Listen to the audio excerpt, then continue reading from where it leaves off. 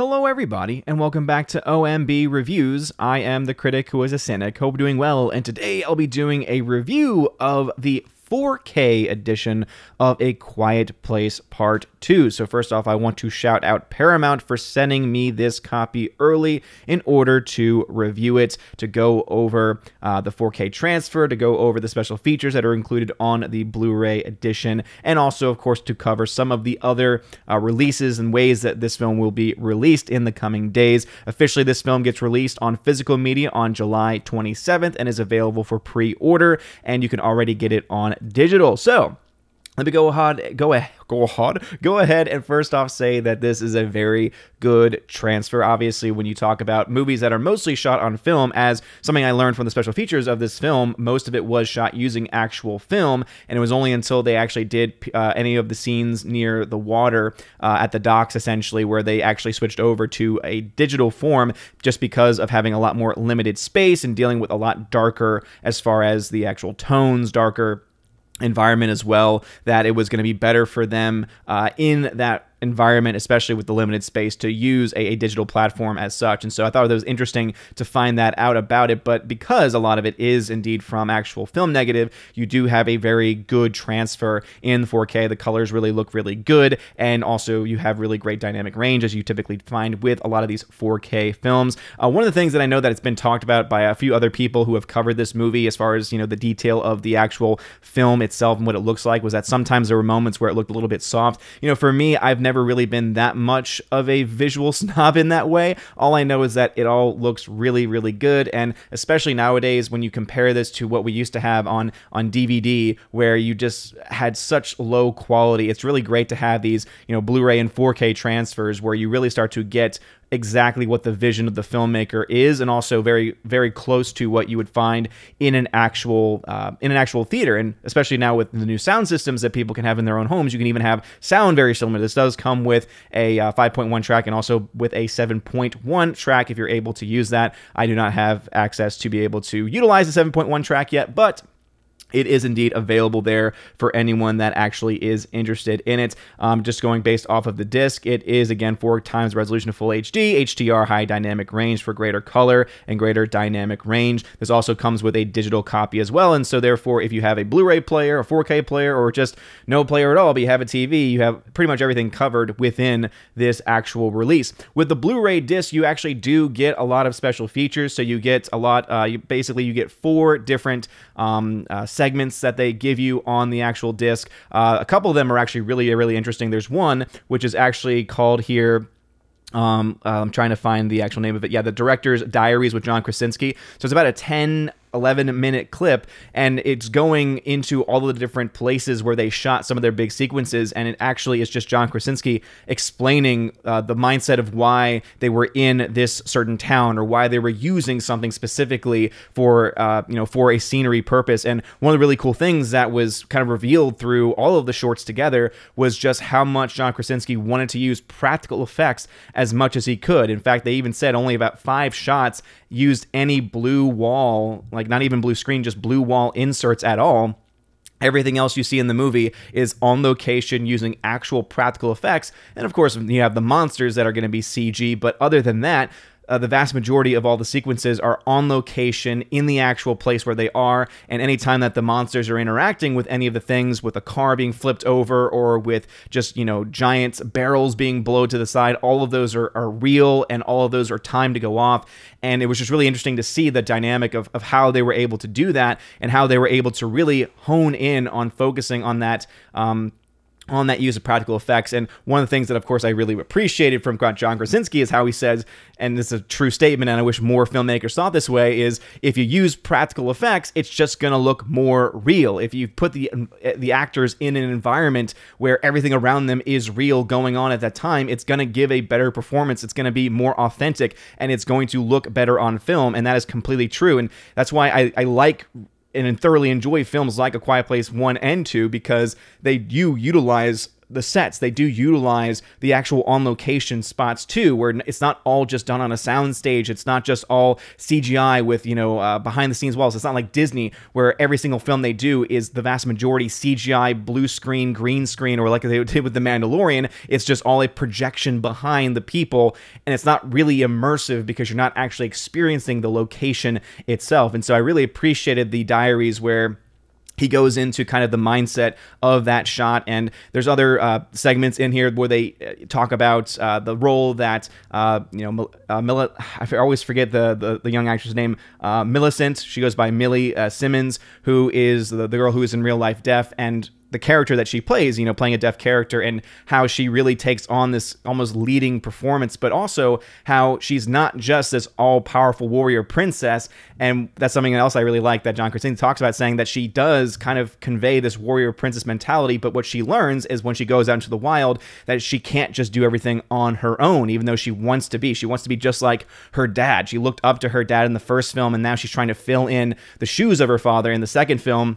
And so you really do get that dynamic of her trying to be more than what she can, and realize that she can't do it on her own. And that's something that I always really appreciate, is when characters aren't just perfect, right? Characters aren't just better than what they should be, but instead are more realistic, grounded in reality, actually need to be saved. Don't just save other people all the time, but even themselves need to be saved from time to time as well. And so I really did like that dynamic, and I like how John Krasinski, especially in the vision he had for the movie, had that as a part of the story, and was able to implement that as such. And there's a couple other things. Probably the other segment we're talking about is that there's another 10-minute sequence where they go into the actual visual effects and the sound design of the movie. So as I said, they're able to focus on just how many practical effects are used in this film, and also how they crafted the monsters, and how it's not just, hey, let's make a scary monster. It's, no, let's make this monster work within this world and it be practical. So the way that they designed the head, the way they designed the flaps, with the way that the flaps moved on the monster's head,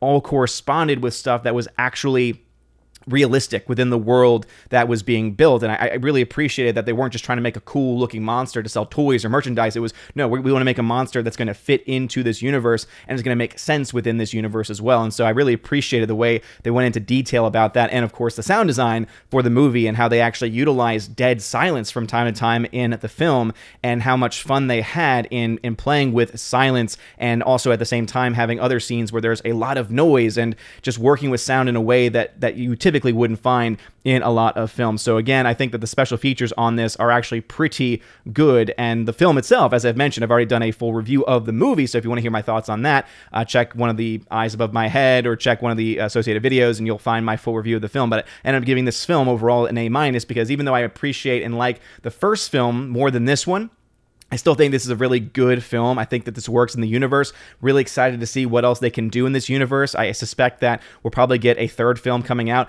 but also something that John Krasinski pointed out was that he did not intend that first film to start a franchise. He did it as a love letter to his kids, and one of the most powerful things he mentions is how the first one's a love letter to his kids about, how parents, are there to care for their kids, whereas this film is all about, but what happens when those kids need to start growing up? What happens when the parents can't be there all the time for their kids? And I just like that dynamic, and I like how Krasinski very clearly focuses on this concept of family and also family values as well. It's very rare, I think, in modern Hollywood to have not just directors, but also writers, since he wrote this story too, to really have that kind of dynamic. And it really, I think, showcases in the story. So even if you don't like Emily Blunt or some other thing about this movie in general, as far as maybe the logic, like some people I think have some issues with some of the logic they use, I really do think that when you start to dig deeper into this film and the world that was built, that it ends up being a lot better than that. So let me go now and talk about some of the other things going on. Before I do, just a little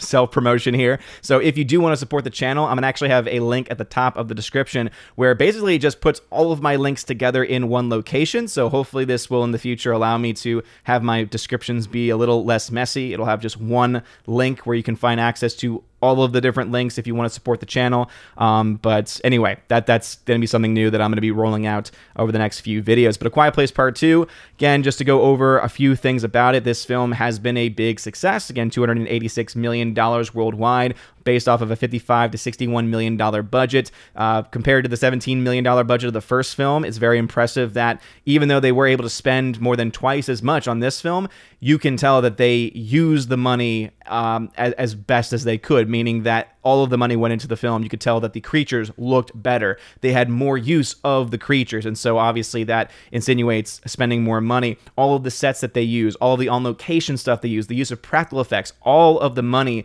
that extra money that went into this film compared to the first one, you can tell really went into it, which is really great to see. If you want to buy this, this is of course available via a lot of platforms right now. Most people are probably going to be buying it through Amazon. So again, it's going to be available July 27th for around $27.96 if you want the 4K edition that comes with the 4K, Blu-ray, and digital. You can also get the Blu-ray for $22.96. Right now, you can get the digital for $20, the DVD for $22.99. For me, it's never made sense just to get a digital copy of a movie, because if you get the Blu-ray or 4K just for a few dollars more than what they're going to charge for the digital, you get the actual physical disc, which no one can take away from you. You get a lot higher quality with it. There's no compression. But the biggest thing, obviously, is that they can't just decide to take it off of a platform. One thing I really want to talk about, though, is that, of course, there is going to be a special Steelbook edition from Best Buy, and I've actually already pre-ordered mine. This is actually before I knew that Paramount was going to be sending me this copy, and so this will be used in a giveaway once this film actually does go live. So be on the lookout for a giveaway for that.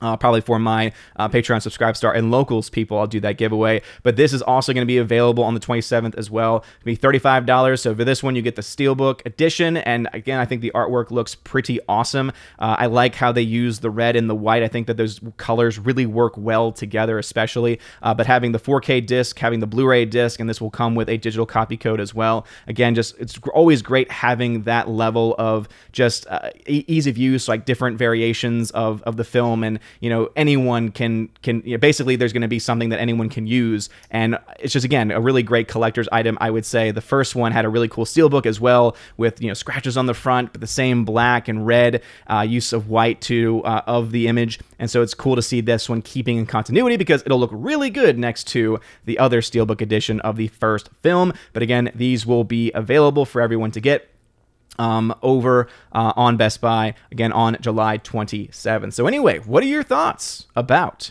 this movie? Are you planning to pick up your copy? Let me know in the comment section below. If you like this video, smash that like button, light up that fire button if you're watching over on Odyssey. It really does mean a lot. Also, check out that link at the top of the video description. That way you can find out different ways to follow me and support the channel. You guys are all amazing and beautiful people. Hope you all have a wonderful rest of your day. And as always, God bless. And now for a huge shout out to all of my July Patreon and Subscribe Star members: Andrew Hoyle, Biffer de Hobbit, Brian P., Dion, Don Bruno de la Mancha, Father Christopher Miller, hail to you, Father, Father Damian Cook, Garrett Searles, Harold Francis, Inflamed Wood, It's a Trap Productions, Jason Clark, Jacob Juice, Jeffrey Toone, Jonathan Carney, Laura, the Modern Major General's Story, Mike Jackson, Mad Mitch Dunaway, Mr. Peabody and his evil twin with the beautiful hair, On to June, Orange Hat Reviews, Out of Step with Reality, Priscilla Hall, Riff Magos, Rosetta Allen,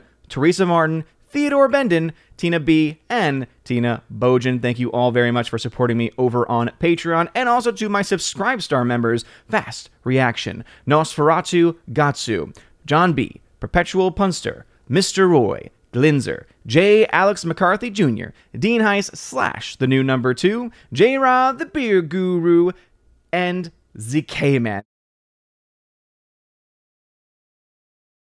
And I also want to make sure to shout out my Locals members. I am now available over at locals.com, and I've got 2 monthly supporters over there. The first of my local supporters is Goblin Squatch. Shout out to you, good sir. And also, I now have a second supporter over on locals.com, and that is Robert Barnes. Shout out to both of you very much. Thank you very much for supporting me on that new platform at the Keeper of the Bifrost level. If you want to find out more information about that, go check out my Locals page. You can find the link in the description, and it tells you everything that you would get in that Keeper of the Bifrost level, which is right now the only level available on that platform. And I also want to make sure to shout out any new Patreon members, and for right now, I want to shout out Mondo Spieler, who is my newest member over on Patreon. Thank you all very much for being here today. And if you want to have your name shouted out at the end of every single live stream and video on the channel, please make sure to check out the links in the description of ways that you can support me over on Patreon and Subscribestar as well. It gives you access to things like giveaways of Blu-rays, 4Ks, and digital codes. Also,